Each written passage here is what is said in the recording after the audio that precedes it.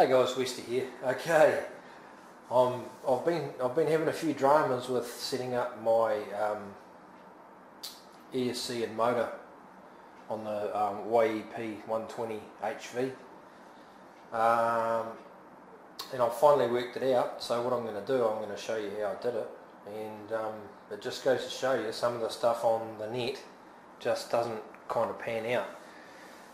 The first thing that I wanted to show you was I've got a Scorpion 403 HK3 4035, and that's a 560 kV job on my gobby, and excuse me, and on the website it tells me that the timing is 6 degrees, which I tried and it just doesn't work. Just doesn't work with this particular ESC for some reason. I don't know why, but that's what they recommended on the website.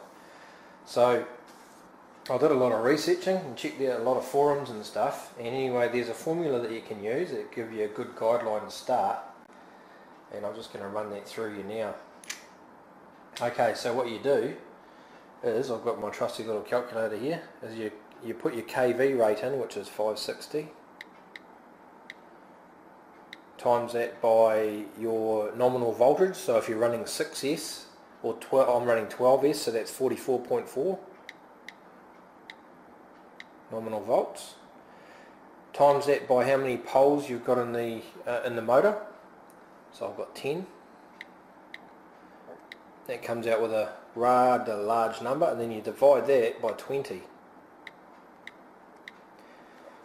And that comes out at 12,432, which is 12 kilohertz. So I've got my timing at 18, and my the actual the pulse with PNW, whatever you call it, is going to be 12, and they say to set it to 6. So 5. They said it's actually say to set it to 5.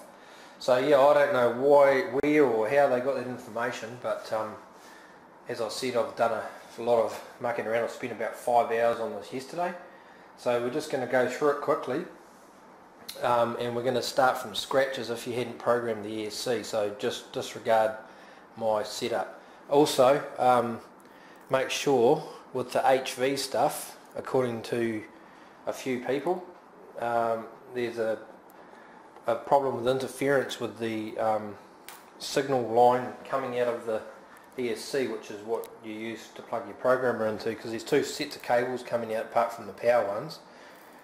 There's one that goes to your throttle from your ESC, and the other one is just a normal 3-wire servo type cable, and what they recommend you use is a female bind cable or loop cable, which I've got, which happily came with my DX7S, so I'm using that.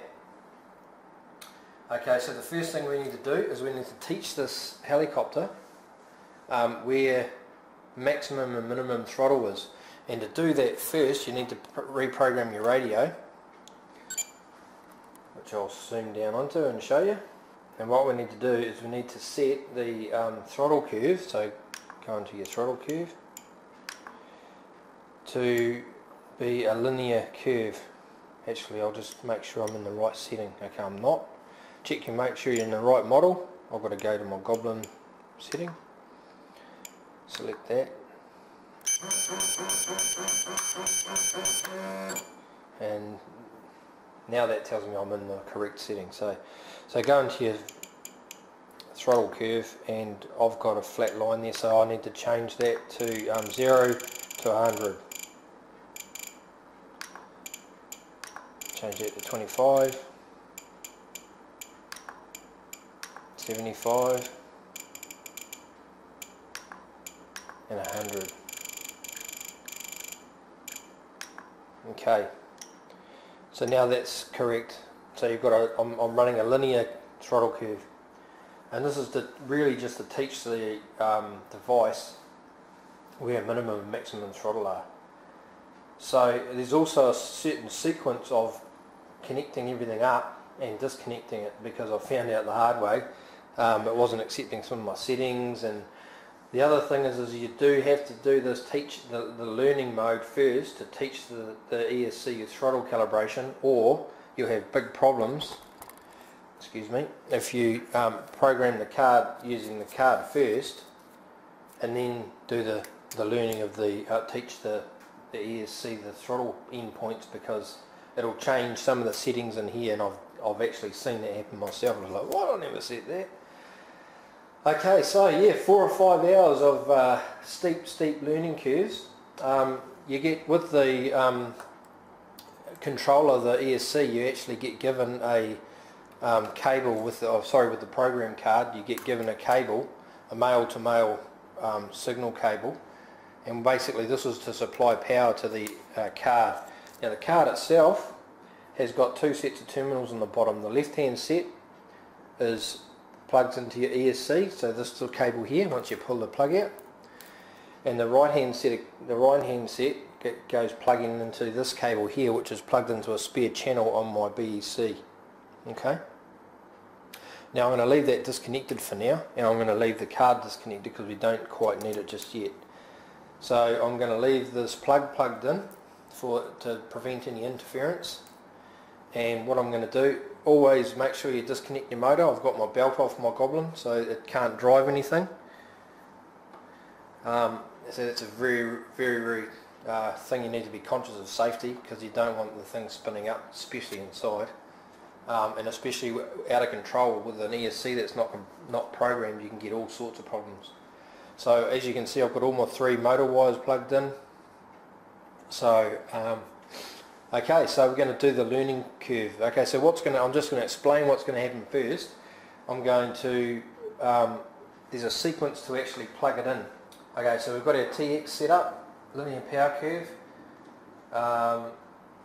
So basically we power up the BEC first. So basically we've got the radio on, and we need to initialise the controller.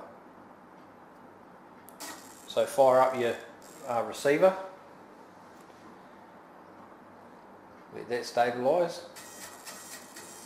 Okay, now that's stable.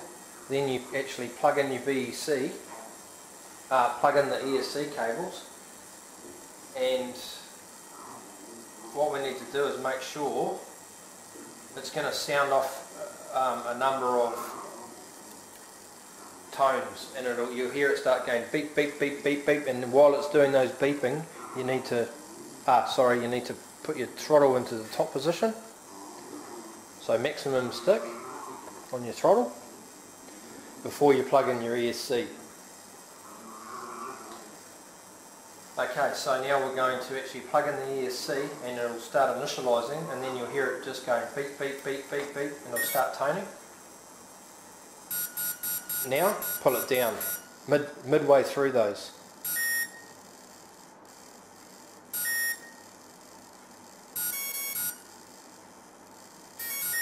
Okay, now that's initialised and reset. It's got the tone top and bottom, and it's done. So those 2 tones where it went did it and then did it, that means it had got the top and got the bottom, and it's now reset and armed, ready to go. Okay, so now what we need to do is disconnect the ESC first, power to this unit, disconnect that now. Wait till the light goes out. You need to always wait till the light goes out on it first to make sure it's used all the capacitance power. Then turn off your signal, turning off the RX, and then turn your radio off. Okay, so that's the basic learning curve done. So now we're going to do the programming sequence, and I'll be back just in a sec for that.